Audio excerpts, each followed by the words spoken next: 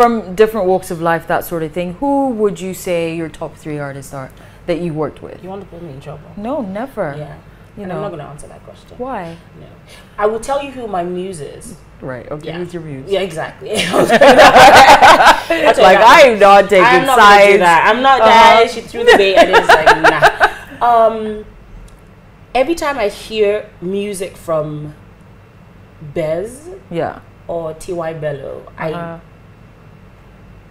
immediately get inspired. I immediately see pictures. Okay. Like I have to stop myself from listening to their songs because I want to do all their music, because it's hard. Like and then my most successful videos have come from them as well. Okay. And there's always so much love that, I don't know, it's just a totally different experience when I work with them. It's just effortless, and it's just it just you connect. Yeah, you connect like on a very totally different level type thing. Bez came over like a week ago with his wife to eat.